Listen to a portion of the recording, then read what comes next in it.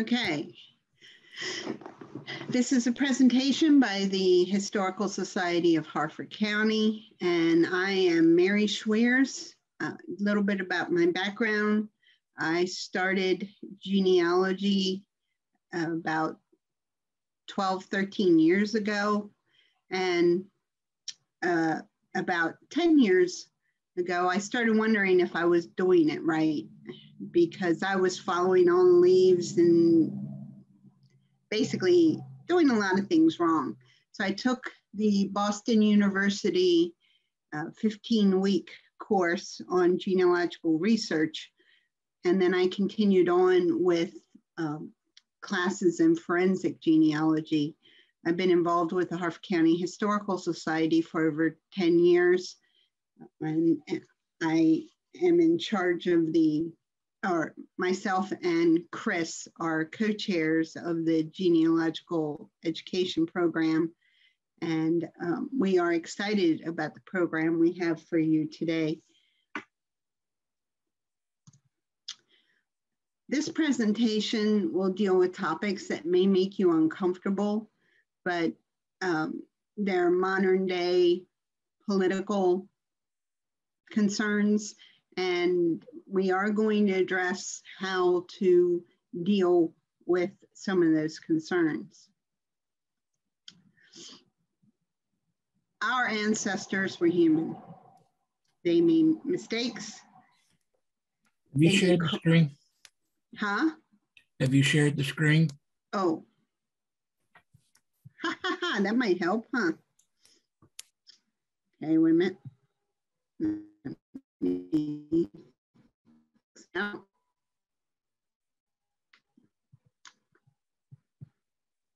Let me go back in here.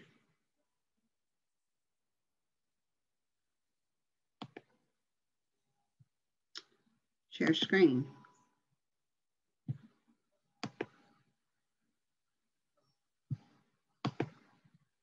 Now can you see it?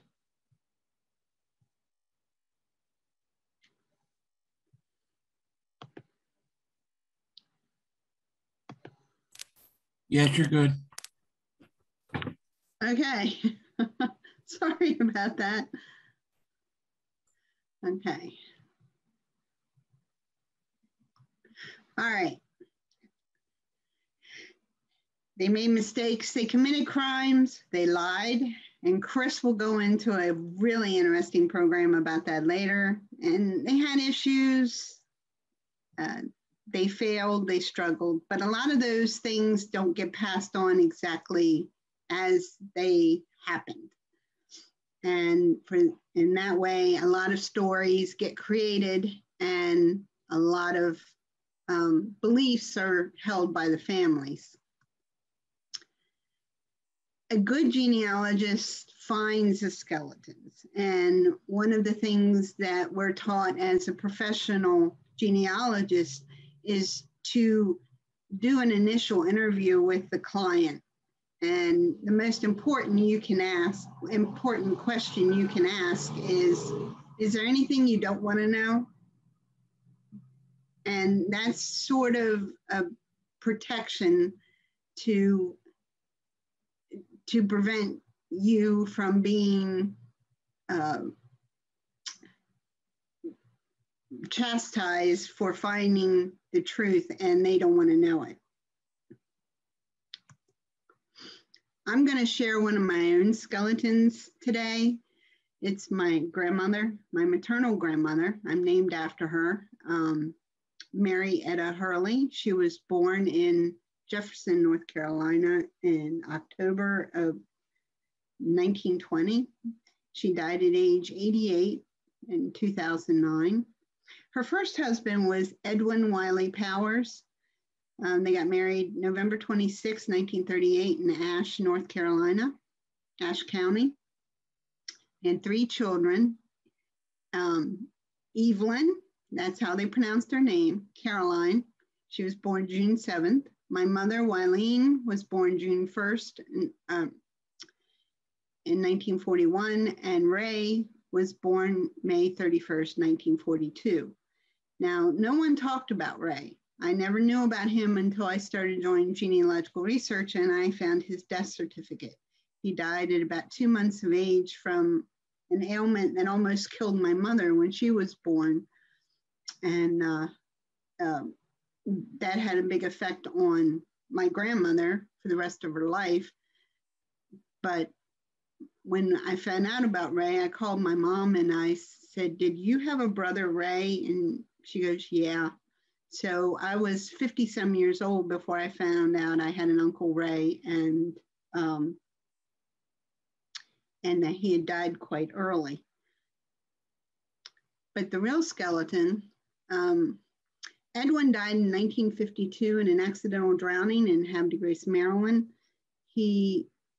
We never knew how he died. We just knew he died near a bridge. That's all we were told. But Mary later married Benjamin Owen. They divorced a few years later due to his alcoholism. And then Mary worked as a cook in a nursing home. She was always very prim and proper, a true Southern lady. She made the best coffee, tea. She worked in a place in Southern Maryland called Normandy Farms for a while, and she actually served tea to Eleanor Roosevelt. So she was a very good cook, a very proper lady. Then we come to her third husband. This is Columbus Jack McGraw. And his birth information is to the right there. That's what I pulled up. And he was quite a few years younger than her, about 8 or 9 years younger. And she was ecstatic about him. She was just in love. I remember them together all the time. Jack was an amazing person. He was very comical. He liked radio soap operas, and he taught me to like them. But if you'll notice, he was born in North Carolina, and so that's his information right there. So Grandma and Jack got married, and just, if everybody can see the screen, just let me know if you notice anything weird on the certificate. Oh, you guys can't talk. You should notice that he switched his first name and his middle name, and that he states he was born in South Carolina. Now, at a family gathering, not too long after my aunt died in 2019, we started talking about Jack, and I started wanting more information, especially about his death.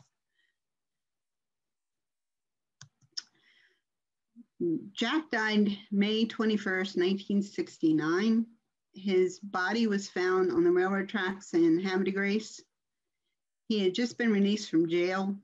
He was staying in a local hotel due to a fight that he had with my grandmother. His body was unidentifiable, and they had to use fingerprints. And as you can see on the death certificate, an autopsy was completed. And thanks to the helpful information from Chris, I found out that if an autopsy was completed, then a lot of times there is access through the Maryland archives. So sure enough, his autopsy records were in the archives. Some are now protected under medical records standards, so you really have to check and see what you can get access to. Through Maryland, at least, you can apply to view the autopsy. This includes photographs, so just be prepared for that. And police reports are often included.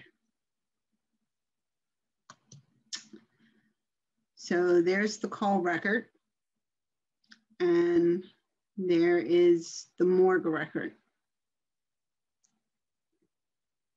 And you can see at first he was an unknown, and then they identified him as Columbus Jack McGraw. And there were police reports. This one was done by Chief Walker, who I knew. They hadn't been able to find out where he'd been staying. And it goes in details about different things, but he had just gotten out of jail. And another thing that I found out was his father had died while he was in jail. So that's why he was despondent and depressed. And when he came home to my grandmother, they had a fight, and either she kicked him out or he left, and he was staying at a nearby motel, and then it goes into details about how the body was found. I started looking for information about Jack. He was in service in 1951. He was stationed at Shepherd Air Force Base in Wichita Falls, Kansas. And I did find information that he had gotten married, and they had a daughter. I couldn't find a marriage certificate. I'm still looking for that. But so this proves that he was indeed married, but on the marriage certificate, he said he was divorced.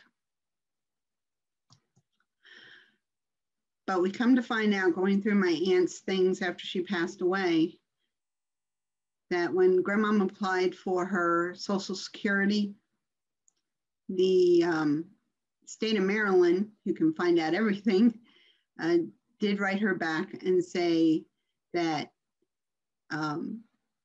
your husband's prior marriage had not ended when you married him. You do not meet the second requirement because it does not apply, since your husband's legal widow is entitled to benefit on his accident. So Jack was never divorced. It was a bigamy situation. And my grandmother knew that, but she never talked about it. And as of this day, she is buried next to Jack in a graveyard not too far from here. And she continued to love him that much. There are a lot of stories in the families and different things that we hear, but you should never follow the story. You should always follow the evidence. And those include vital records, newspapers, court cases, the census, even though I know a lot of people don't fully trust the census, they can give you a lot of information, and different archives.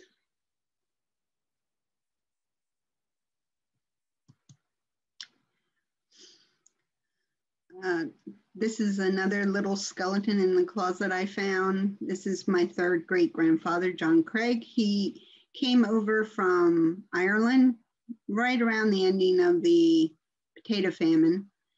And he actually owned a hotel not too far from here. And this is a case where he was charged with serving alcohol to a customer. Harford County was a dry county, so alcohol wasn't allowed, and he beat the rap by saying, well, I gave him a little blackberry wine, but they didn't pay for it. They bought some cigars, and I love the way they spell cigars, S-E-G-A-R-S.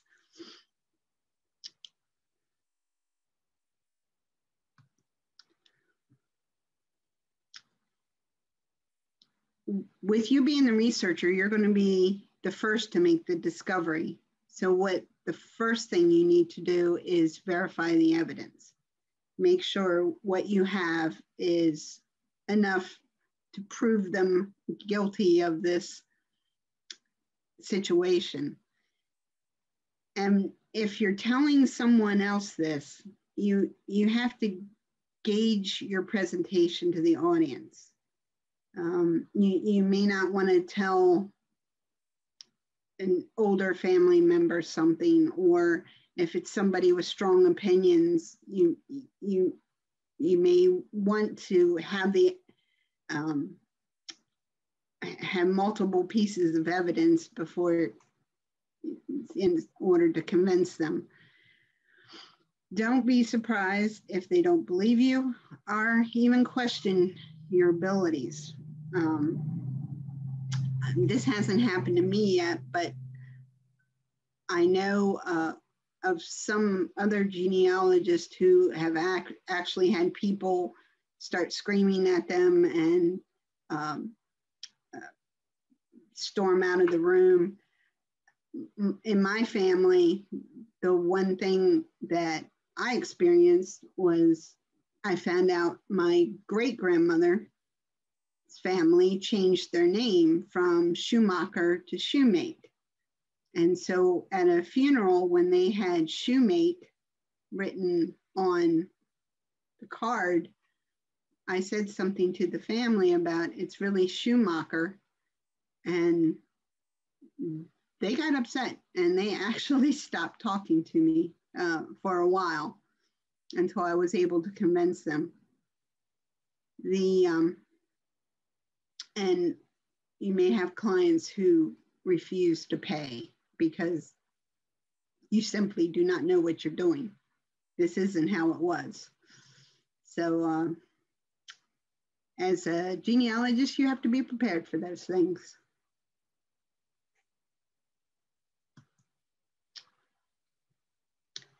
Now we're going to start talking about current skeletons, such as if you find out your ancestors were slave owners. And what you have to make sure of is that what happened in the past is not reflected in your actions now. And you may be surprised the number of people looking for information on slave ancestors. So don't be afraid to reach out and share the information.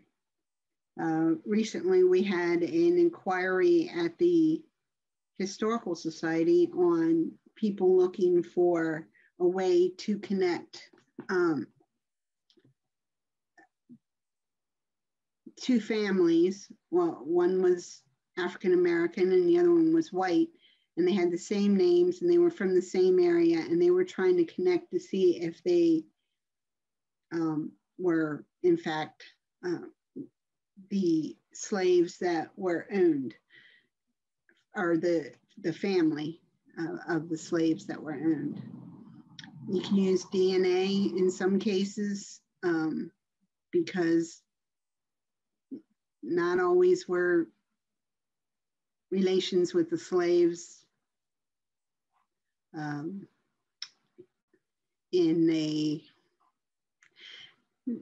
often slaves were used for other reasons. Just put it that way. And so you may find out there's a DNA connection to families of color or families of the owners. You may suddenly feel guilty for something you had no part in. And I recommend a book called Slaves in the Family by Edward Ball. I've been reading it as I've been working towards this seminar. It's an excellent story on how a man found out that his family was slave owners, and he did research to reconnect with the families and how he came to terms with everything and how he made peace with the family. It's a very good book. I have ancestors who were slave owners, as noted here, and I've done some work, but African American genealogy is very complicated, and our next speaker, Iris Barnes, is going to go into some detail on that. It's very interesting. And even if you don't have this situation, as a genealogist, you may be asked to help or give advice in that situation. So it's very helpful to know.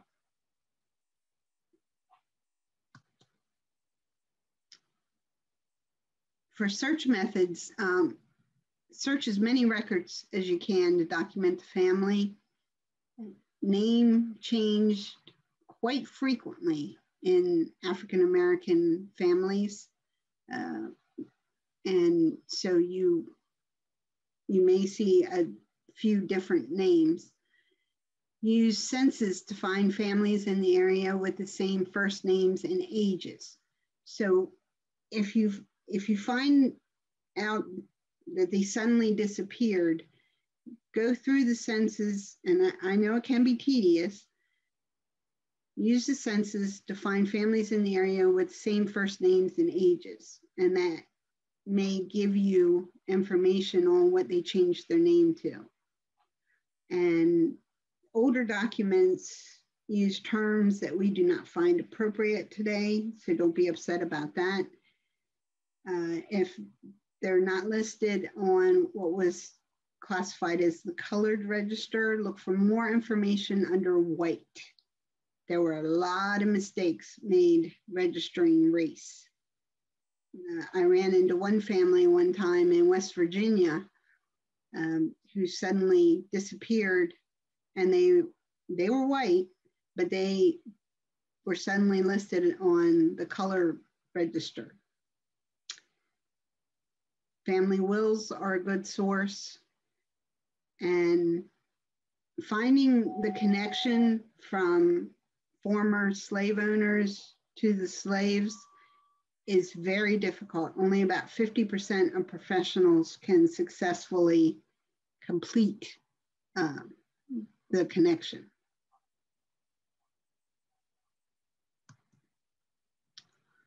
And always look for the good. Chris, I know you'll remember this one. One day we had a gentleman come in to the Historical Society, and he was looking for information on his family. And he was African American. And Chris walked up to me and said, "You're related to the Carroll family, right?" And I said, "Right."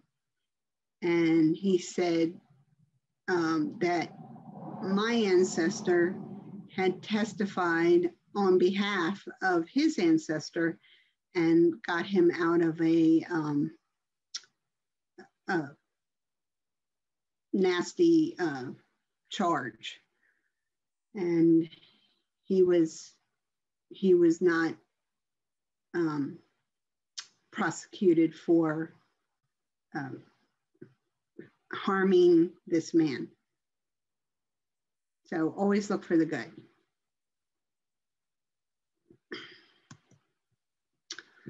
Confederates. It's an evolving issue, and a lot of people have feelings on both sides. I had a Confederate ancestor. One of my third great grandfathers died in Gettysburg. He was with the North Carolina Regiment, and he fought on the Confederate side, even though I can never find any proof that he or his family owned slaves. I think it was just a matter of fighting for their homeland as they considered it.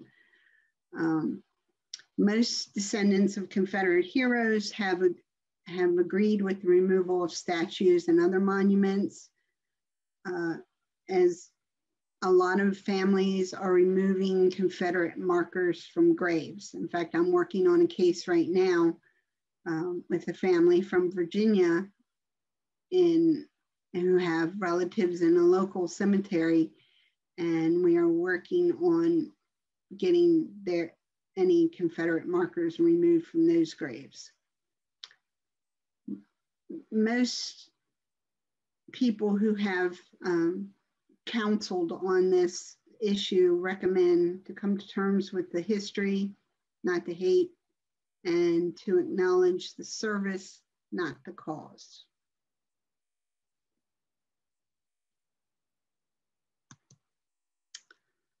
Pretendians. That's another thing that came up recently in the last election. Now, what you have to remember is a lot of tribes still classify tribe members by blood. And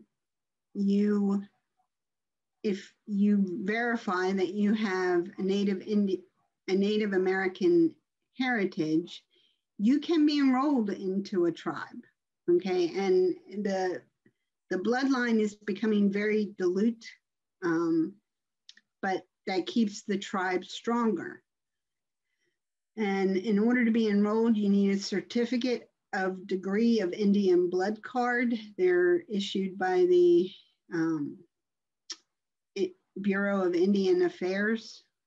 And DNA is not, DNA testing is not accepted by in any tribe. So if you have a ancestor of Indian heritage, you can look into this book. It's called Blood Politics, Race, Culture, and Identity in the Cherokee Nation of Oklahoma. Of course, there are other tribes and other potential heritages, but this gives you an idea of how Native American heritage is looked at by the tribe and how the process is identified. It's an excellent book. I read it a number of years ago when I was looking through through some heritage. I had a great uncle who was a Confederate deserter and actually married a Cherokee woman in Cherokee County, North Carolina. And her name was Nikita Redfern. But I have been unable to find them on any other records.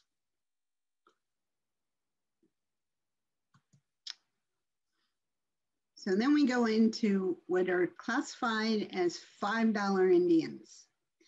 Now, back when the Dawes Commission was established, they were required to register anybody with Native American membership. But what often came with this was land. And we all know land was what everybody strived for. So some people paid $5 to falsify documents declaring them as native on the Dawes rolls. And this is a big controversy even today, where there are people on the Dawes rolls, but their brothers and sisters and other family members are not. And it was because they may have falsified the documents. And this was a little bit risky because a Native American classification also came with a lot of issues and problems and potential retributions. So just going that way for some land was a big risk. They passed on the heritage to, I spelled heirs wrong, who still claim Native American history. So that's where the pretendians or the $5 Indian stigma comes through. The Dawes rolls are still used as a standard for Native American history. They are known to be flawed extensively.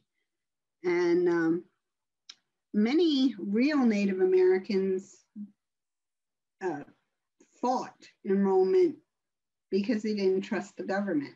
And so you may have ancestors on there who are not,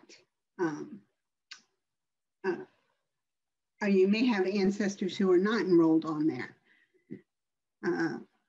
If they were found and they were not enumerated on the Dawes rolls, they were arrested and forced to register.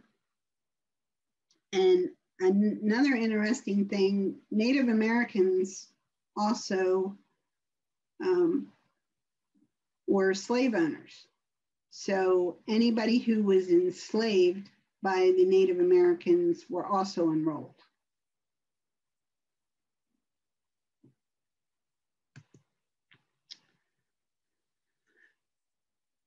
And the last thing we're going to talk about, I'm getting done a little bit early, is stolen valor.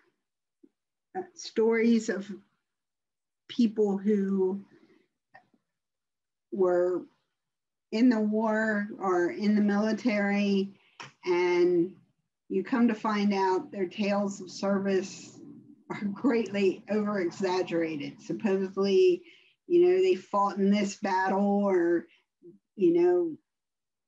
did this heroic deed or something, and they had all these medals to show for them, and you find out they were clerk typists that stationed in New York or something.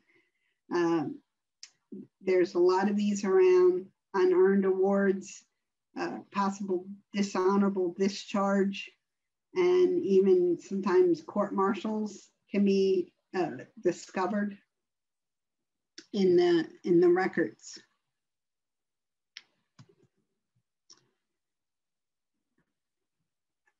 Court martial records up to cases prior to World War I may be accessed through the National Archives. They have the cases there. Newer records after World War I are requested through the National Personnel Records Center, and they have to be either requested or signed off on by the next of kin if the person is deceased.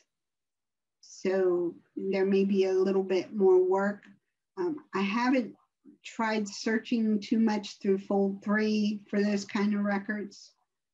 And, but in older records, like, Civil War and different things like that, they do talk about cases of desertion or other things. This card here I found on Ancestry. It's a deserter pay card from a gentleman who was stationed at the Ordnance School in Aberdeen Proving Ground, and it shows his status as a deserter. So Ancestry is starting to put more of this information online. Another fun book I found is By Your Family Tree, Skeletons in the Cupboard, 70 real-life family history tales of criminal deeds, bed-hopping naughtiest, and scandalous ancestors. The other skeleton in the closet that comes up, of course, is always the premarital sex, the family that suddenly had another child there and no one can figure out where they came from. And that can create some tension in family moments too. My great grandparents,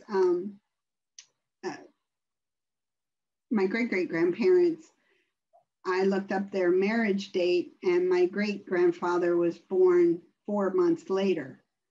And when I introduced that fact into the family, there were just stunned silence. And I mean, everybody's still talking to me, but it was just a fact of, oh, okay. And so the other thing is multiple marriages. I haven't worked personally on a case like that, but I do know they exist, where there'll be one family in one area and another family in another area. And those have been found. Those can usually be found in the census. And one will usually be listed as a widow at a lot of times. Divorce was very scandalous, and people didn't like to either go through the process or say they were divorced. So the ex was listed as a widow, and then the new family was living in usually in not far proximity from the other family. Okay, and now I'm going to exit from this. Does anybody have any questions? Oh, gotcha. Is there a handout? No, I do not have a handout. And I covered Robbins said Native Americans also didn't trust the government and avoided registering with the Dawes Commission. Yes, I covered that. Oops.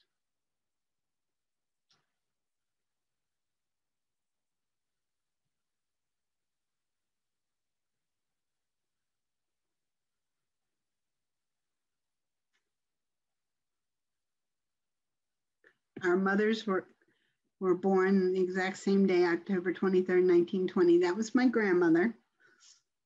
And your mom was born in Iowa. This is from, I can't see who it's from.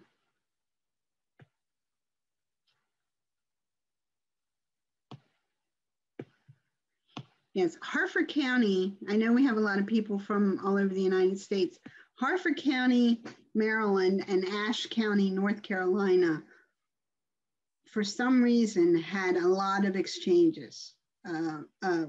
People moved from Ashe up to to Harford County. It became known as the Ashe County of the North.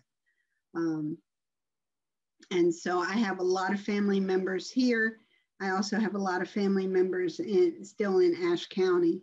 And, but there was a significant population shift from Ashe County to Harford County.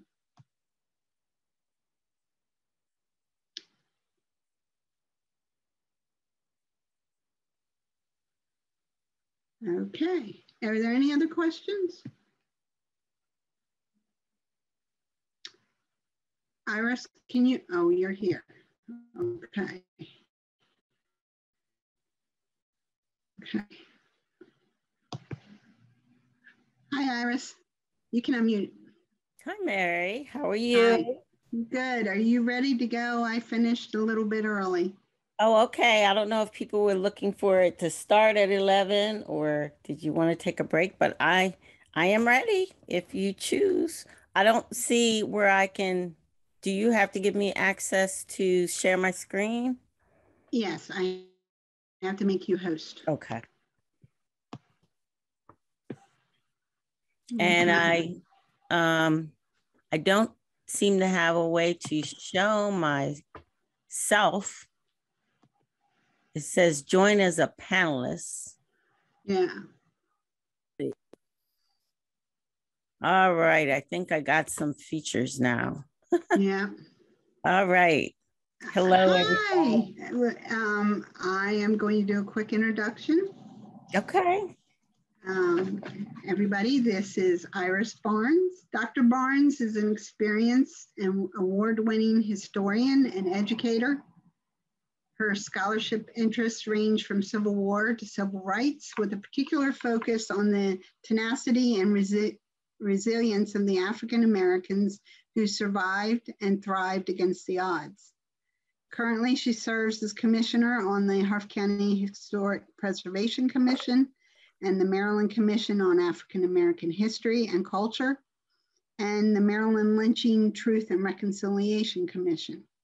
She is a professor in the history department at the University of Delaware, teaching museum studies.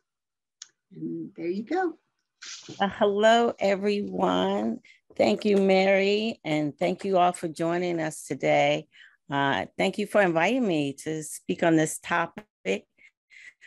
I'm going to throw like Mary is, but as a historian, researcher, museum professional, I use genealogy a lot, especially when I want to drill down on an individual I'm researching.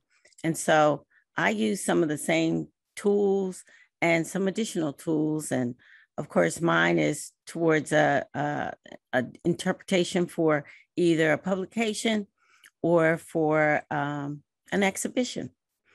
And so, but she asked me to talk a little bit about African-American experience, I call it. I always like to say it's not just African-American history, it's American history through the lens of the African-American experience. So when you look at any particular topic, say World War II, you can look at it from different lenses and the experience will be different. So if you looked at it from women's point of view, who began to work in factories and really bring home the money for the family. And then when the men came back, they were expected to go back into being housewives. And no, they did not agree with that. And so it really changed our workforce and those opportunities for women, but also look at it from the perspective of African Americans. So they were not actually, the armed forces at this point were segregated. And not until I think it's Executive Order 8802 with Truman that the armed forces were desegregated. So their experience was completely different. We talk about the double victory, and that meant victory over in Europe and victory in the United States. They had to fight 2 wars, and that included when they came back home. Now they were accepted in various places in Europe, and they're marrying Europeans, and then they come back to the United States, and they're not heroes like others who fought in the war. They are, in fact, targeted or lynched, especially if they were wearing a uniform, and certainly were segregated against when they returned. So it was a whole other experience. And so from that lens of the African-American experience, I'm going to be talking about looking for some records that you can use to help finish out or complete your story, fill in the gaps when you're writing your story about your family. I love the way Ancestry takes all the information you've acquired and creates its own little story, right? Over to the side, it creates this nice little narrative. That's great. And it's usually some repetitive information and some big gaps. And so hopefully some of this will help fill that in. So I am now going to share my screen. Maria, okay, here we go. Okay, you have to still give me that privilege.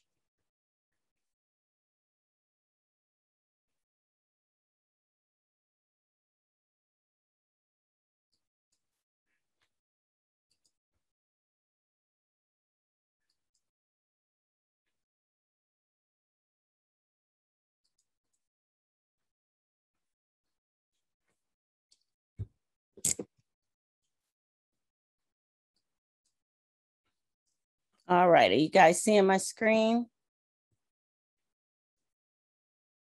Is that a yes? Okay, great. All right, here I am. So adding on to what Mary started out, she said, there's a lot of people looking to find their, they may have been descendants of a slaveholder, but they're looking to connect with slave families. And I said, now or the families who were descendants of slaves. And I thought that was a very interesting concept. So I'm going to start with my life, my story. And I heard her talk about DNA. I got my DNA tested. I wasn't surprised about some of it. So it was about 67% Nigerian, Ghanaian. And we were always told we had that Native American background, but I was surprised it was only about 1%, a little less than that. And then the amount of the Scottish, Irish was a little high. But then again, I really wasn't so surprised. And then I started looking, I said, okay, I'm going to open this up so I can see who some of my cousins are. My dad is from Mississippi, And then down in Mississippi, in Columbus, where he was from, there was a big mall named the Lee Mall. And I thought, ooh, that had to be somebody big. That's, that's my maiden name. And maybe they were slaveholders. I want to know more about that history. And then I decided to open it up, and I saw an Archer. I call them DNA cousins, with the surname Archer, living in Mississippi. And I thought, gee. So I reached out to this person. Unfortunately, they never got back to me. Archer was someone I was researching. I thought, oh my goodness, what if I'm a descendant of the people I'm researching for my book? And I thought, wow, this would be very exciting. But so far, I haven't found out. But here's my dad. And then I'm going to move this over. And his grandfather, so my great-grandfather.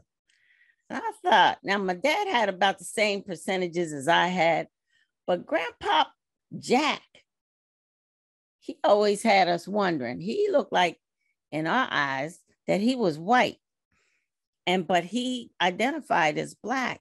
And that's always a dilemma with many African-American families. Which way did the ancestor go? Did they identify as Black, or did they identify as white? So there's Jack.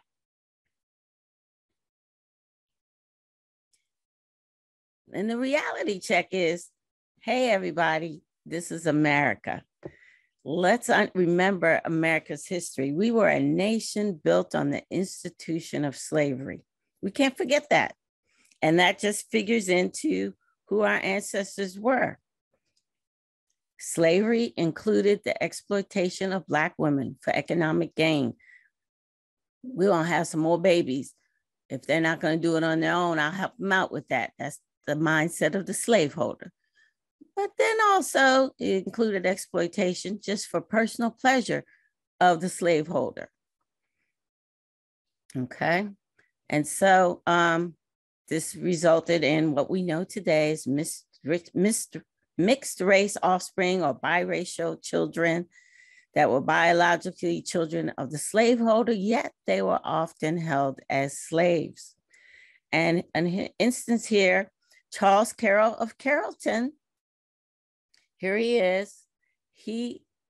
One of his famous descendants is Lily Carroll Jackson, Lily Mae Carroll Jackson, who became a huge leader in the NAACP of Baltimore and freedom fighter, and worked with Thurgood Marshall and Rosa Parks and others in the Baltimore area to end racial inequality and segregation. Now, Charles Carroll was a signer of the Declaration of Independence from Maryland. But this is a history. This is a real history. We all talk about the Sally Hemings and the other, it's covered up here, the other Madisons.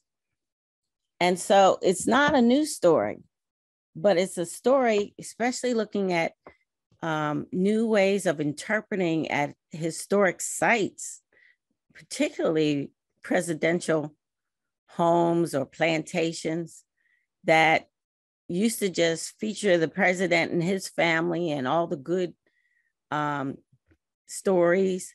But today, there's an effort that's been going on maybe 5 years, really has blown up, maybe a little longer, but it's all over. We're looking at universities that are revealing the role of slavery in the development of those universities. We're looking at back to the presidents or signers of declarations of important U.S. documents, and how many slaves they had, and how many claim to have been descended from that individual. And so the interpretation is now trying to be more inclusive and include those enslaved individuals who may have had particular skills, who may have run the farm or plantation, who built the homes, any hard work you can imagine, any dangerous work you can imagine. It was the enslaved who were taking that on, coerced to complete that work. So Miscegenation. If you haven't heard that word, that's a fancy word for interracial marriage or interracial coming together, shall I say. And it happened. It's not new. And so people of varying races fell in love, and it wasn't always about slavery, despite the anti-miscegenation laws. You may have seen the film The Lovings, and it looked at the Supreme Court case that supposedly ended that in the states. But many states had their anti-miscegenation laws, Jim Crow laws, de jure and de facto segregation. But we are a nation of a melting pot where many people of various nationalities and races came together. Here's another example, looking at Miss Lily Carroll Jackson again. This is her husband, Kiefer Jackson. And he looked white. Everyone always asks in the museum. So I am the curator of this museum, the Lily Carroll Jackson Civil Rights Museum in Baltimore. And I can see people looking and they want to ask, but they think might think it's a rude question. So I go ahead and prompt them to ask. Was he white? Was she married a white man, this civil rights fighter, fighting against segregation and Jim Crow laws? Well, he identified as Black, but his mother was Choctaw Indian and his father was white, but his father despised him. He, was another taking advantage of a woman for his own pleasure, but he didn't expect a child to come of it and for him to be responsible for that. That was just the way it was. And so often they traveled around the country. You see him with a early camera or video camera, film camera, and they would travel and show films about positive films about African Americans, because the films at the time that showed African Americans always showed them as buffoons or fiends or, attacking white women and all of that. And so they wanted to show positive, uplifting films, Christian films, and they traveled around the country.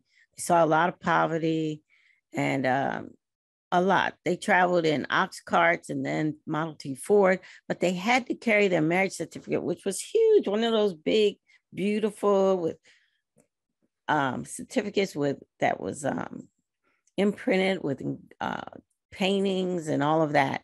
And they had to carry that around so that when they were stopped for looking like it was a miscegenation instance, they could prove that they were indeed married.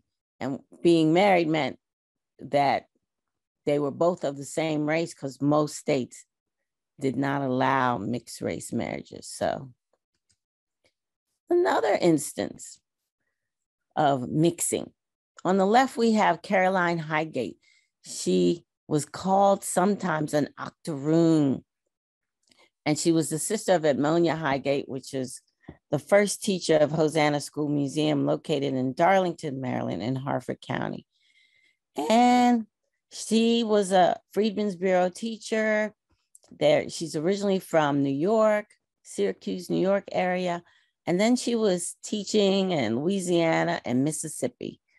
Then enter Albert Talman Morgan, who was from Wisconsin, an abolitionist, in fact, who is a carpetbagger, as they called him, moved to Mississippi, tried to make a go of the cotton plantation.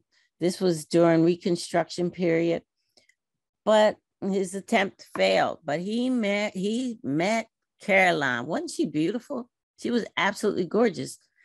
And of course, in Mississippi, they still held on to their segregation laws. But they married. It became a big controversy. And he even wrote a book that is used today called Yazoo, or On the Picket Line of Freedom in the South. Yazoo is a county in Mississippi. And he shares their experiences. He became a politician down there during that brief period when in the Reconstruction period, abolitionists and African Americans held a lot of the political offices until, of course, instances like Wilmington, North Carolina, where they run out of offices and the towns burn down, or Tulsa, Oklahoma, the entire community, people are murdered and burned down. And then, you know, they no longer are holding those offices, and certainly the numbers are few today. So they get married, they have several children, 3 daughters and a son. And this particular daughter, Angela Morgan, born Nina Lillian Morgan, wanted to pass as white. She and her sisters had a little group called the Morgan Sisters, and then sometimes the Angela Sisters. And because their mom was a octoroon, as she was called, or sometimes a mulatto, then she looked very light. And when they traveled around the country, their mom served as their chaperone. They never said that she was their mom, though, because they didn't want to be identified as Black. So she, all her life, passed as white, maybe not as a child, but she even changed her entire biography. You know, she changed her name, she changed her parents' name. Whenever she filled out any documents or papers, she used the other names. But we now know today her real name is Nina Lillian, and her papers at the University of Michigan and all of that. But there were those who were called passers, and she was one of them. And she could get away with it as long as nobody suspected. And I don't think she had any children, because sometimes, you know, those recessive genes come out. And then I've heard of an instance, I think it was in Great Britain, it was a couple, each of them were biracial. And then the child they had twins. One twin looked more white, and the other twin looked very Black. So those recessive genes will come out at some point. So they had all kinds of classifications, particularly in Louisiana. First of all, there was the Negro, or how should I say, maybe the Creole. We talk about Creole food, but that was if you're the first generation in America, whether European or of African descent. But the Negro or Negress, meaning a woman, was someone who didn't have any European ancestry. Then you had the mulatto. They were basically 50-50, you know, one Black parent, one white parent. And then you had the Griff, or maybe it's Griffé. I haven't really heard anybody say it. And that's a person who was 1/4 European descent and 3/4 African descent. Then you had the quadroon, 1/4 African and 3/4 European. Everybody their complexion is getting lighter and lighter, getting closer to passing. And then the octoroon, who was 1/8 African and 7/8 European. Now, nobody really did any DNA testing, or maybe they knew who your parents were and their parents. But often when you look at the census, it was just by the census takers' impression. They decided on their own whether you were mulatto or quadroon. And so that was just assumption. Sometimes people were Negro, sometimes they were white, and sometimes mulatto on different censuses, the same person. So where do you look for records? I'm going to start right with the obvious, the ones that I'm sure you already use. But the clues, I'm hoping everybody uses those clues. Those are wonderful, are invaluable. And especially if you open up your tree to other individuals, you'll connect with other genealogists and other people that might know, or their trees will become available to you. Somebody might contact you with information. Like I said, I develop trees a lot of times on the individuals that I'm researching. So I had a tree on the Archer family, and somebody contacted me and said, hey, and the Archer family, many of them migrated to Mississippi. And he said, you know, you might want to come visit the Prospect Hill plantation. We have a great story here. And he told me about this book called Mississippi in Africa. And this whole story about, his name was Isaac Ross, and he was a slaveholder. He had multiple plantations, but he started affiliating with the American Colonization Society, which had this whole Back to Africa movement. Not in a good sense. Mostly it was because many slaveholders complained about free Blacks possibly influencing their enslaved individuals into getting involved in insurrection or riots or massacring the slaveholder and his family. So they were always in this state of fear of free Blacks. So they had all these laws and ways to suppress them, and being free was not free in America. If you were an African American, you were often subjected to segregation laws. You could only live in so many communities. You can only own so much land. Owning land was something everybody wanted, right? But the slaveholders, they would have slaveholder conventions in Maryland and Baltimore, especially on the Eastern Shore. And one of the main topics was preventing the free Blacks from owning any real estate. So if you wonder why today, you have to look at these issues back then and how they impact us today. Were prevented from owning any land. They were prevented from having certain jobs, certainly the jobs that would lead them to any affluence. They were prevented from owning guns, owning dogs, owning pigs, or anything that would make them rich or feel safe, or you thought they might use against you from the point of view of the slaveholders. And so he pointed that out to me. So this Isaac Ross said, well, when I pass, I want you to sell one of my plantations. He told his executors, which was his one daughter and his grandson, to sell one of my plantations and use the money to send all those of my individuals who I have enslaved, all my slaves, give them the opportunity to go to Liberia. But the grandson contested and fought, and his mother, which was another child, and for 10 years. Then some of the enslaved, they say, got fed up and poisoned them with the coffee one night at dinner. And then they set the house on fire. But one of the young girls died in the fire. And the community lynched as many as they could and killed and caught and just pillaged the Black community that were any free Blacks anywhere. And eventually some did make it out to Liberia. And so there's a whole book that I just finished. It's also on Audible about this story and the author's journey to Liberia to meet some of the descendants who became involved in politics over in Liberia. So beyond the obvious ancestry and opening it up, if you haven't done that, people reach out and tell you some very fascinating stories. And of course, find a grave if you're going to learn about the churches, and those reveal free or historically free Black communities, because even in life and in death, we were segregated. And so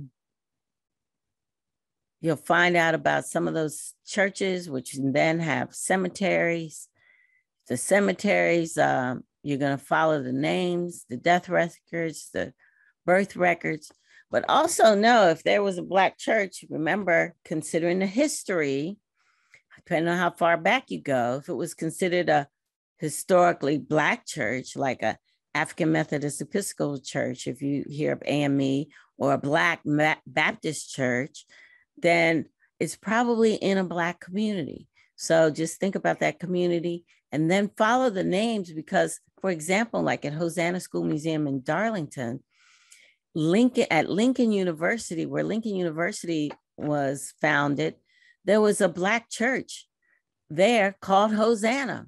It's still there, still standing, considered to be a part of the Underground Railroad. They have a little trap door and all of that. But if you look in the cemetery, many of the same names at the Hosanna Church in Darlington are at the cemetery at Hosanna in Lincoln. And so you can start tracing some of those individuals and find out that they were likely relatives.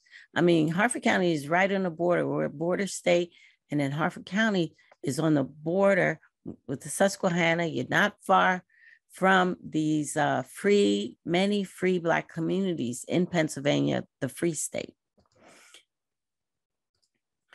Then you have your historically colored schools, which are often came out of the churches. So you look at the Black churches mostly, and you'll find maybe a school, and then from the schools, you get to the Freedmen Bureau records. And then with those records, which are now still being digitized and being indexed, and it's searchable. At one point, is it Family Search? Had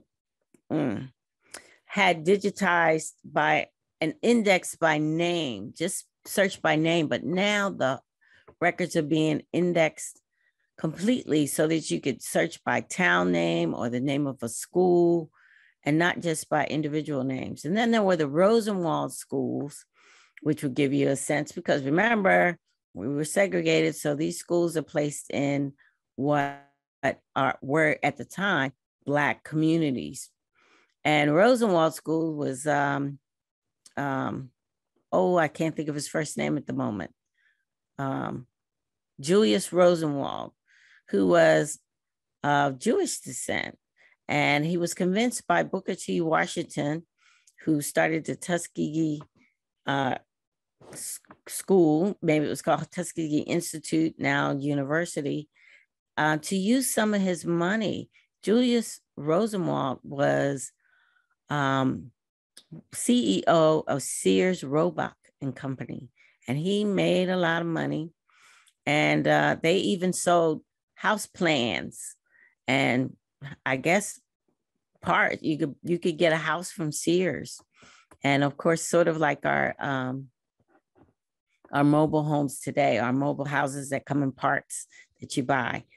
And he did. He contributed his money, but he looked at it a lot like grants today. He said, well, I'll give 25%. I want the Black community to raise 25%, and I want the overall community, or maybe thirds, to give another third. So he wanted a buy-in from the community when these schools were built. And there were, I forget exactly, but there are schools all over. I think Harford County had maybe 6 or 7, and mostly in the southern states.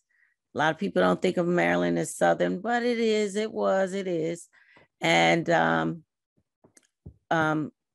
weren't as many in Maryland, but some of the states in the deeper South had a lot of Rosenwald schools. But he also helped artists and poets and all of those individuals with various funds, the Rosenwald Fund, to help them advance. Then you have the AMA, or the American Missionary Association, which that and other organizations, benevolent organizations that supported these colored schools, as they were called,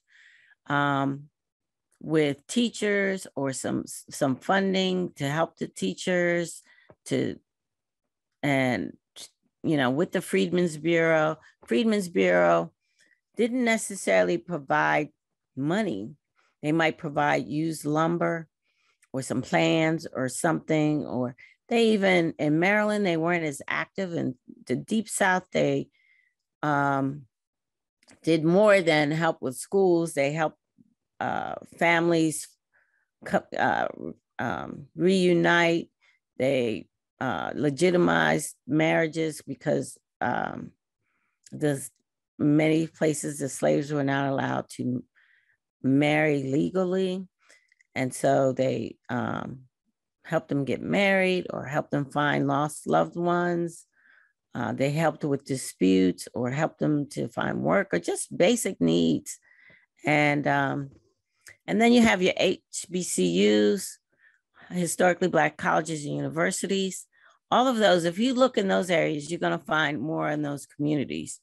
And in those HBCUs, you're going to find archives and libraries that might have some records that you might be interested in. If you can identify one that's near a community, or even say, for example, the AMA records are at Tulane University, the Amistad Research Center, which the records pertain to these Freedmen Bureau School teachers, many of them who were sent by the AMA, wrote letters back and forth. And you might have a whole collection of letters. So you find out a lot, who was involved, some of the community leaders, how these buildings and churches and schools were founded. And then in those Freedmen Bureau records, also you'll find other organizations that supplied teachers or helped with the schools. So it wasn't, the Freedmen Bureau didn't work by itself, and it rarely worked without the input of the community. Really, the community took the leadership and requested some assistance, just like we request assistance from grants today, especially during the pandemic right now. There's all these relief grants, and we said, well, it's available, we might as well take it. But we have to take the initiative to get those funds through those organizations that are offering it and channeling it out. We're actually, when we apply for grants or they applied for Freedmen Bureau assistance, helping those organizations do what they have part to really advance or realize their missions. And so those records are invaluable. And then, of course, the usual, the census records will give you a sense of the descendant communities, not just the person you're looking for. If you just look at a few sheets, see who's living next to who's got slaves, who doesn't, you'll find all these mixed households with a free person and enslaved person and white families and different numbers. And then you might find them living next to somebody who was a free family, free Black family. And so it's very revealing in that regard to look at the several pages, not just the person you're looking for. Of course, you're going to get names and things like that. Find out who's living in the house that may not even be a family member. Or you'll find out that they're living in a white household as a servant. And of course, the most invaluable of all are the local historical societies. I can't tell you the records. There's so many records that I can't even name, because the local historical societies might have books written by local historians that might not be online. You're only going to find it if you go there. Manuscript, manumission papers, petitions for freedom, just books on the communities that don't make it to Amazon, wills, land records. Just, then they might have an African-American Historical Society or a Genealogical Society. Tap into those as well. But they might have compendiums where they've pulled records together and just compiled them for you for an easy search. You might not find that on Amazon. So, and they're just going to have so many other records, local archives and different, sometimes it's the town level, sometimes it's the county level, and then there's the state level. So you might look at adjacent counties as well. And your newspapers, local and community newspapers, of course, of that community at that local historical society. They're not necessarily all going to be digitized. But then there's accessiblearchives.com, which is a website that has a lot of Quaker records, local newspapers, and Black newspapers that have been transcribed. And so you can, and index, so you can search for various issues or various topics various names, you might find out something. Our Edmonia Highgate that I mentioned earlier was the first teacher. She was a prolific writer in what was called the Christian Recorder, a newspaper they called the official organ of the African Methodist Episcopal Church, the AME Church. And it was, what was the book, the periodical called? I'm sorry, I've forgotten the name of the periodical. But she often wrote for that. Oh, it was called the Christian Recorder. I said that. And she wrote in other papers. I could see she was connected with Elizabeth Cady Stanton, and they're writing, and they're saying, oh, Edmonia Highgate visited us today. Well, I'm not going to find that everywhere. It's not just on the internet. So you got to search those newspapers. There's newspapers.com, there's Chronicling America, all those which you are probably familiar with. Where else to look? Just look at the laws of the time. The enslaved and particularly free Blacks, as I mentioned before, were often targets of concern. They didn't like the way they lived or how they lived, and certainly didn't want them to own any land. Migration patterns. You have the Great Migrations, a couple of them, often due to violence in Southern communities. Some Maryland, I'm on the Lynching Memorial, Lynching Truth and Reconciliation Commission for here in Maryland, the first in the country. But, and we work closely with the Equal Justice Initiative in Montgomery, which has some people call it the Lynching Museum. That's not its real name. I think it's called the Legacy Museum. And looking at the legacy of slavery and the legacy of lynchings, and which leads to today our mass incarceration. But in that, you have those decimated towns, those massacres. This year, we commemorated the massacre and decimation of Tulsa, the community of Greenwood, which was often referred to as Black Wall Street in Tulsa, Oklahoma, and how that town was bombed and all over a false accusation, and of a young white woman saying that this young Black boy attacked her in the elevator. Although actually she denied the charges, but someone else trumped them up and it just got out of control. And to this day, I mean, in 1919, that was called Red Summer. That year alone, there were about 20 some odd town massacres where African-American communities were just ravaged, pillaged, and people were murdered and lynched.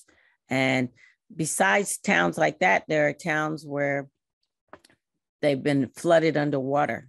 They no longer exist. And there's always a highway going through a Black community. So if you look at a big highway, you might wonder, was there a Black community here? Because that's one of the ways they'll get rid of a Black community, is to condemn it and then say, or through eminent domain. And that's how they get rid of a Black community. But if you look further back, you'll find it. And then you might be able to get some of the history if you knew what was there before. And so cemeteries covered up. We have the Native American Graves Protection Act. And there's an effort to have one for African-American cemeteries. So here in Maryland, the Laurel Park Cemetery, which had many famous African-Americans, was covered up by a parking lot and a shopping center in Baltimore. And Miss Lily Carroll Jackson was one of the people fighting against it. Others fought, but under the table dealings, the developers were able to do it. And, there's an effort to try to recover the names of those individuals. They so-called lost the records, just so descendant families couldn't make any claims or sue them because they couldn't prove that they were buried there. And that has happened in many places in the United States. So knowing where the communities were and where people were buried, seeing if any cemeteries were covered up either by a shopping center, some kind of development, or flooded. Here in the Darlington area, you have the Conowingo Dam, which flooded out several of the communities, Black communities, white communities. You have Aberdeen Proving Ground, which through eminent domain got rid of some of the communities and the farms there. They were Black and white. But when the families were offered some money, compensation for the loss of their land, African Americans were treated differently. They were offered less money.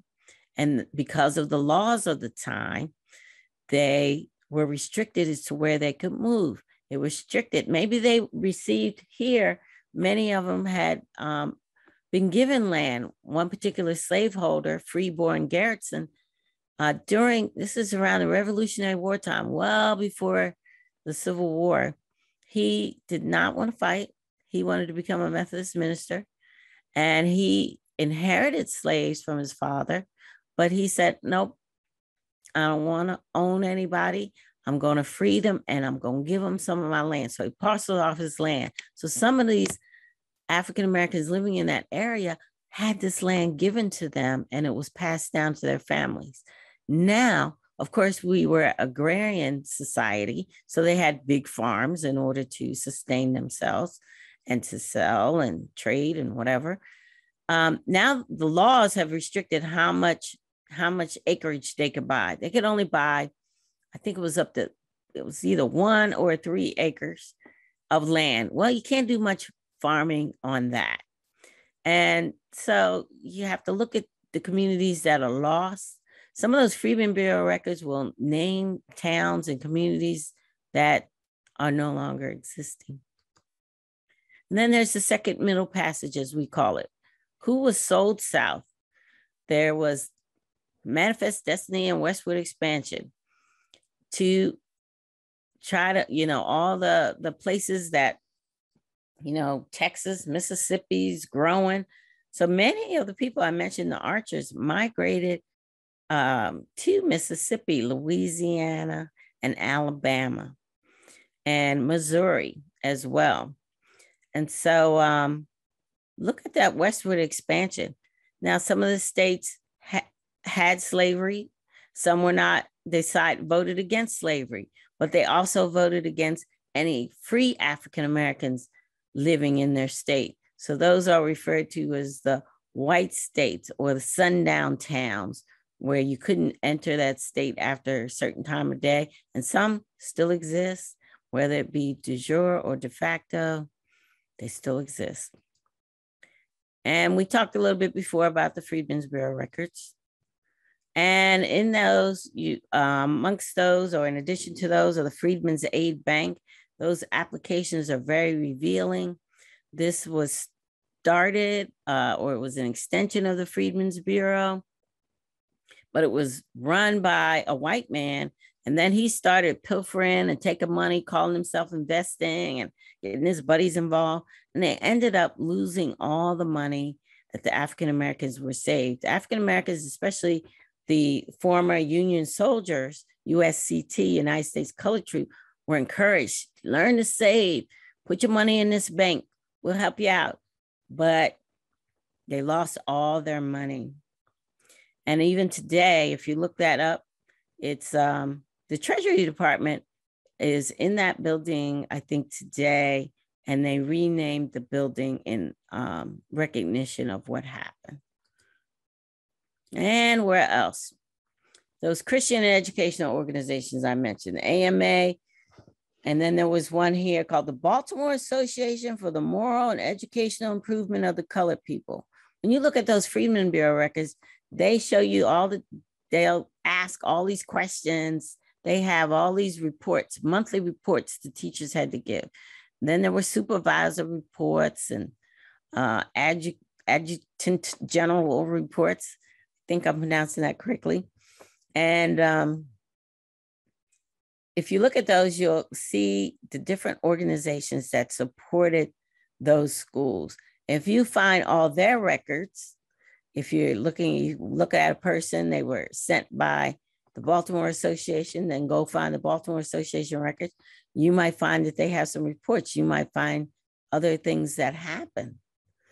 And then, of course, there's the benevolent organizations, the Masons, the Eastern Star, VFWs, or the segregated Black VFWs and posts and fraternities and sororities, because just remember, we are America and segregation is real, or was real, de facto real. And then William Stills, The Underground Railroad, reveals many slaveholders. So just for Harford County alone, William Still wrote this book. He lived in Pennsylvania, Philadelphia. He was part of the Abolition Society there. And the Vigilance Committee, I think it was called, that he was part of. And the individuals who made it through the Underground Railroad, who came through him, that he helped, he would take notes in a notebook. One of his objectives was to try to reunite families. So he would find out what plantation they were from, who the slaveholders was, ask them about their experiences, get their real names. Sometimes they were under different names to protect their identity, and their stories are in there. And in Harford County alone, I've not completed my search, but I found more than 60 individuals who are documented in William Still's book. And that is also how we got the first site in Harford County on the National Park Service Network to Freedom. I saw it in William Still's book.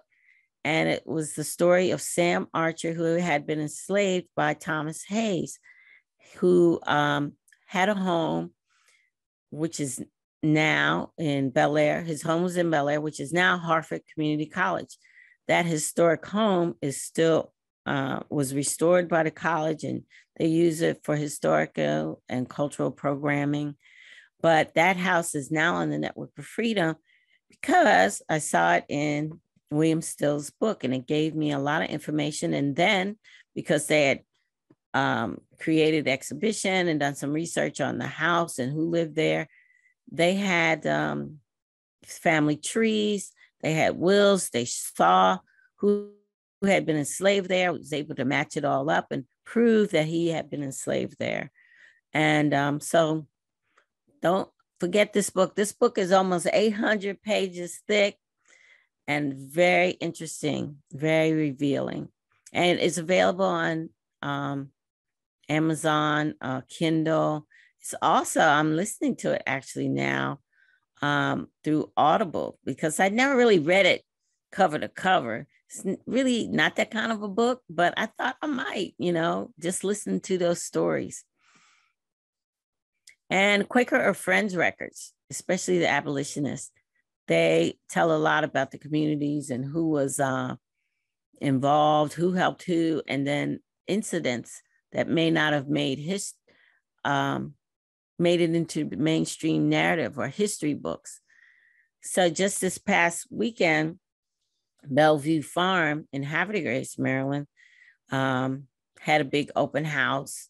And when the county purchased the property, they were not aware of the story of its involvement in the Christiana resistance, a big event that was a standoff between a Baltimore County slaveholder and formerly enslaved from Maryland and other places who were living in Christiana, Pennsylvania, a big standoff. And then he ends up getting killed. All these people get charged with treason. It culminates into the largest treason trial in U.S. history, and involves many people we know, including Frederick Douglass, who helped some of them escape to Canada after the incident, including Thaddeus Stevens, Congressman Thaddeus Stevens. If you saw the film Lincoln, he was the one who really pushed, that was what Tommy Lee Jones' character, pushing for the 13th Amendment. And he was the defense attorney, and he incidentally passed the bar in Bel Air, Maryland, which is where our historical society is, in Bel Air. And just some big name people, well, they weren't aware of this big story. And also about 2 days prior, just it was successful in becoming another property in Harford County on the network to freedom. Because William Still documents it, but all these other records document it as well. And military records, you all know about those. But keep in mind that the militaries were segregated, so the records are revealing in different ways. The USCT records, that's United States Colored Troops, because of the segregated armed forces. So, you're going to get your hometown, relatives, age, etc. And many people were manumitted. I mentioned the manumission records in the local historical societies because they agreed to fight for the Union in the Civil War. Iris? Yes. Chris has a question. He said the narratives that were done by former slaves, where are those kept? Can they be cross-referenced by those that were from Harford County? You talking about William Still's records?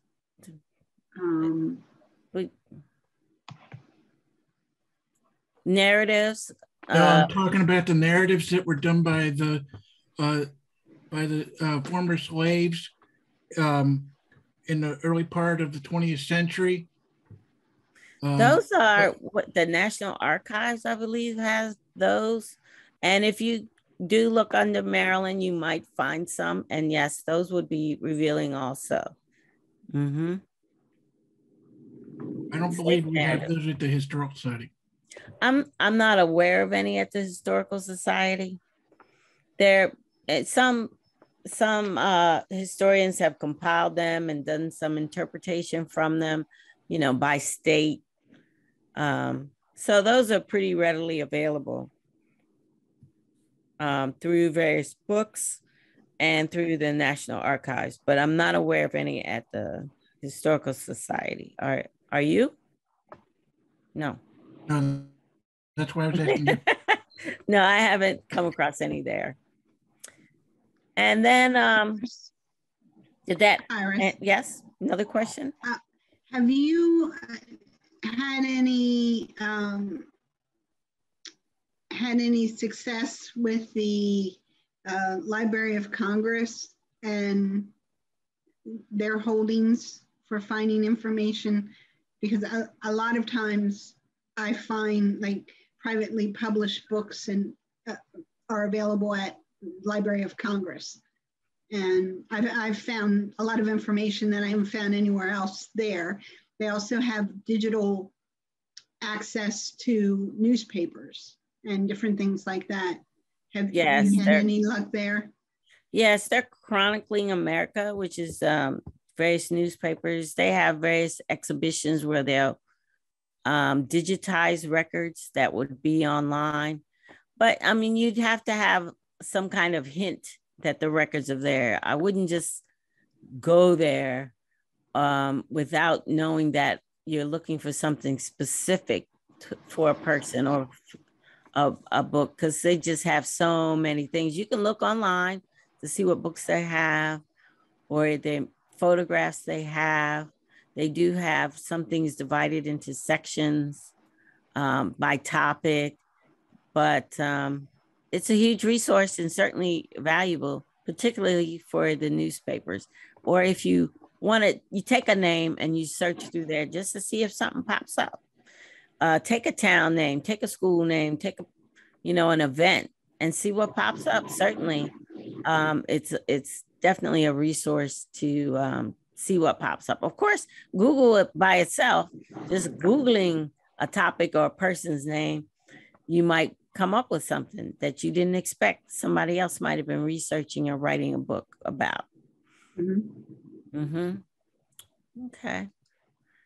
And that was it for the main places to look, as well as the ones that we just mentioned that are pretty general. You can look for anything in there. National Archives, There's actually the National Archives has a book on, remember these are national records or at the National Archives, but they go beyond that and that, or shall I say, in looking at those records, if you,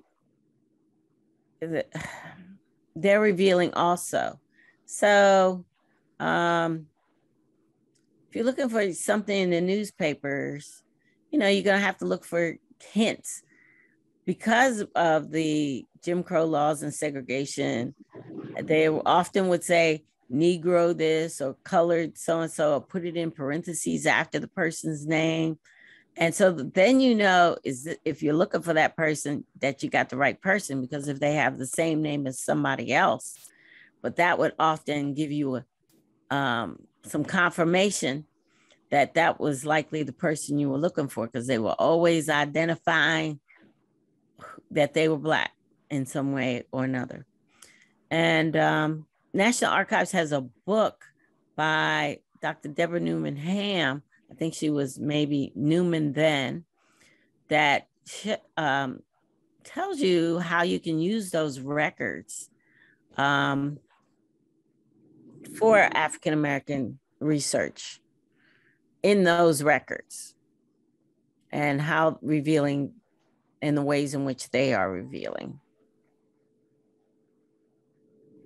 She did, I think, something similar for the Library of Congress as well. Okay. What other questions? Let me turn my screen off. Okay, I don't see any here. Chris, what records do we have at the Historical Society specific on the African-American history in Harford County? What we have is probably one of the most probably detailed collections towards original records. We have the certificates of freedom from the early part of the 19th century on up until the Civil War. We also have the manumissions as well as the bill of sale. Those two items are in the archives collection. Those are the originals. Carolyn Greenfield Adams several years ago did a publication where she used the work by the late Hunter Sutherland, who was a past member of, I believe, president of the Historical Society. That work in itself is only a fraction of what actually is there. A lot of the early manumissions and bills of sale were recorded among the land records of Harford County. Each counties are different. So that's basically what we did here. So those are not use the regular hand record type index. You actually have to go by the actual individual library books to actually find these documents. So we probably have several hundred or more in the archives. Now, whether we actually have copies of all of them, originals, I'm not 100% sure. So it's worthy of a publication, that an addendum be done. Information in those items, not only information on the person about their freedom, also how they were freed in the first place, what families actually may have give you clues to what families actually own them. So in the wills, are they normally listed in the wills or in the chattel? They're in the wills, they're in the chattels, they're in a wide variety of different things. Another book that was named that we had a lot of interactions in Harford County, especially during that period of time in history, is Blood Money by Ralph Clayton. And we had the individuals that were here in Maryland that were involved in the transactions of selling uh, individuals back to the South. And that book is available, I believe, on Amazon. And it's very pricey. It's about $50 or $60 for the book. So, Which book is that? Blood Money. Blood Money. Oh, okay. I know he had another one, Cash. I can't think of it. Ralph Clayton is one that wrote it. Okay. Blood Money. About $50 or $60 for the book. There's some slave masters or holders out of Baltimore that were doing. I have seen their names mentioned in the bills of sale here in Harford County that he has in the book, but they were based out of Baltimore doing transactions here. I think it's called Cash for Blood. Maybe that's what it's called. Yeah, I was going to say, does he have a second book? Yeah, it's called Cash for Blood. Yeah. So. And then, each historical society is going to have a different set of records. So really just ask and look through all the records. Just go one by one. Look on the shelf because they're going to have individual publications about the town, about individuals, and those binders that you're not going to find anywhere else. And that's you're just going to have to make a trip if you are not physically close to where the people you are researching, where they would have lived. So probably one of the big things that we have here in Harford County, being south of the Mason-Dixon line, is we had a lot of families go south. We had, especially with the Archer family, Stevenson Archer, who was one of the judges here in Harford County, became the territorial governor of Mississippi. And several of his children actually stayed down there. And one of them, his son James, lived in Mississippi and has quite a few descendants. And what they would do was they were corresponding back and forth between the relatives in the South and the relatives in Maryland.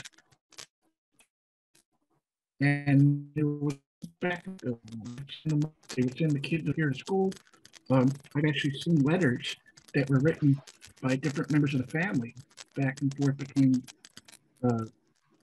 Mississippi, Louisiana, Alabama, to the ones in Baltimore and here in Harford County. So probably one of the more well-known descendants that was from the South was General John Archer Jr. So I should say, maybe it was implied, but I didn't say, you're going to find, so there aren't many African-American diaries or wills or anything like that. When I'm talking about these wills and these records and land records, these are of the slave holders, and you're going to have to look through their records to find the Black people because they have very few of their own records. Number one, they were not allowed to read and write. Number two, they couldn't use the court system the same way. And so you're not going to find as much that they generated personally that's in the court system. Somebody did it on their behalf, or they're in some other records. So to look for some people, if you can find out who they were enslaved by, those are the records you need to look at, the enslavers' records. And that's where you're going to find them or find out where they may have lived, what they may have done. And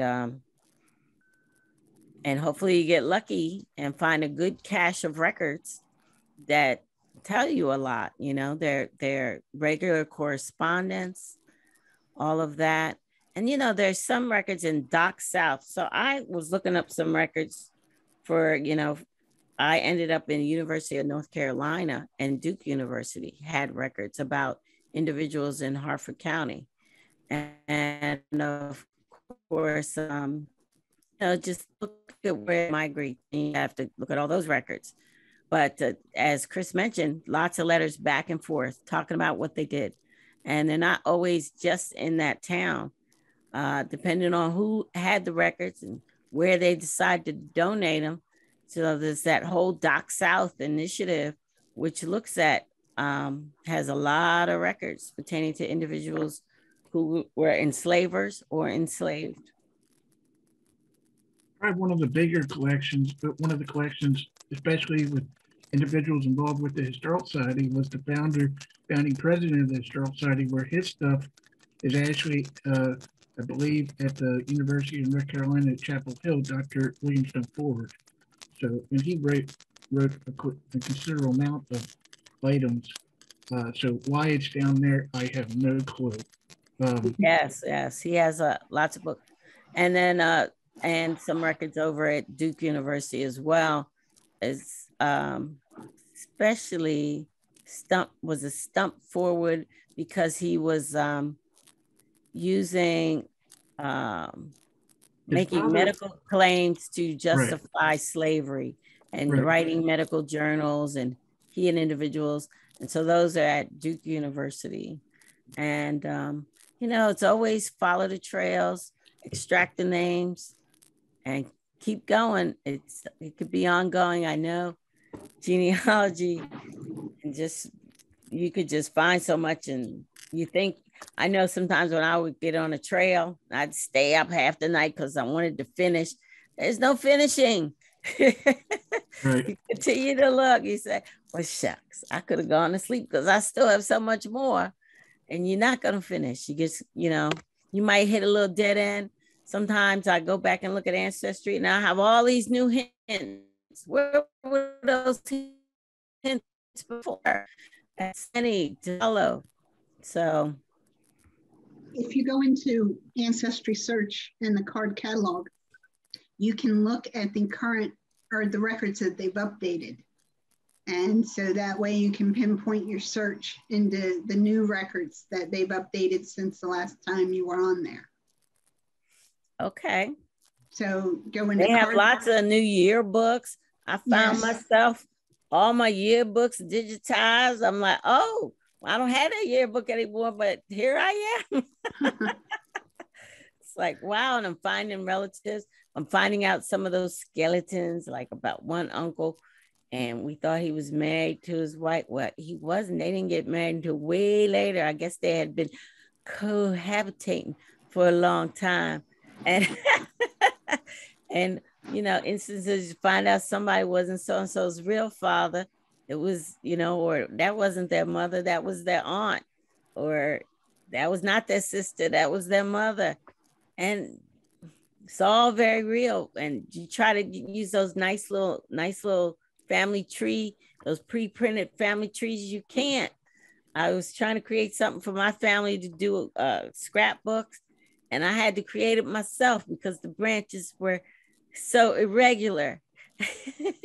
You can't, it's hard to buy one of those commercial family trees, and it worked nice and cleanly. Okay, are there any other questions? I don't see any from I know at all. No, nobody's curious about anything. Okay.